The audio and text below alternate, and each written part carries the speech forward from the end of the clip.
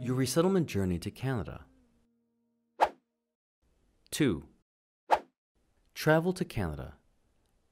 IOM will provide you with your travel details. It is normal that you may not know all your travel information until a few days before you depart. On the way to Canada, the journey may be long and tiring. It is common for travel to take many hours or even a few days. There will be many airport procedures to follow along the way. You may need to go through these steps more than once, especially if you have multiple flights. Step 1. Go to the airport. Step 2.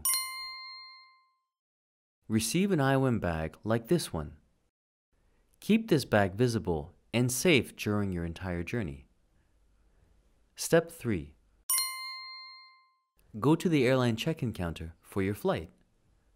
The airline staff will give you your boarding passes and baggage registration tags. Place your checked baggage on the weighing scale to be weighed and tagged. Checked baggage will be left with the airline staff so it can be loaded onto the airplane. Only keep your hand baggage and personal items with you. Whether at the airport, in the airplane, or in transit, it is important that your family stays together and that you watch your children. Step 4. Pass airport security. Depending on the airport, you will need to go through security checkpoints at the entrance and/or after check-in. You and your baggage will need to pass through a scanner. Follow instructions of security officers looking for dangerous items in your baggage and on you. An officer may need to touch you to check for dangerous items. Step 5. Complete exit procedures. This may include providing your documents to a government official for inspection when you exit a country. Step 6. Board the airplane. Check your ticket to see the specific number of your boarding gate. This is where you will wait until you board the airplane. Listen carefully to any announcements in case there are changes or delays. Step 7. Enjoy your flight. Since it is common for travel to take many hours or even a few days, here are some activities you can do on an airplane. Look through in-flight entertainment. Eat meals and drink plenty of liquids. Keep children busy and quiet at their seats. Take medication if needed. Talk in a soft voice to other passengers.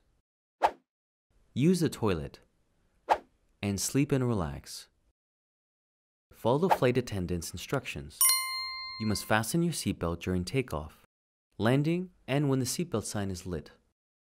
Please also note that it is illegal to remove safety equipment, such as life jackets, from the airplane. Step 8. Transit. Since there may not be direct flights to Canada from the country where you are living, you may need to take more than one flight to reach your final destination. IOM movement operations staff or professionals delegated by IOM may assist you in transit. Step 9.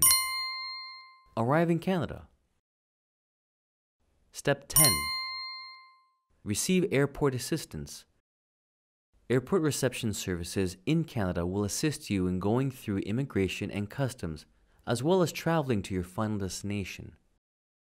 Ensure that all your baggage and documents are with you at all times. Keep the IOM bag visible so people can find you. Step 11. Complete entry procedures.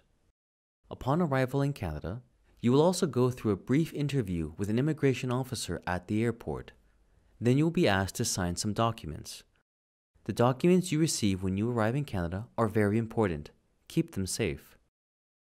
When this process is completed, you will become a permanent resident with the right to live in Canada. Collect your checked baggage from this moving belt. Make sure that the baggage you take is yours. Good luck with your travel to Canada.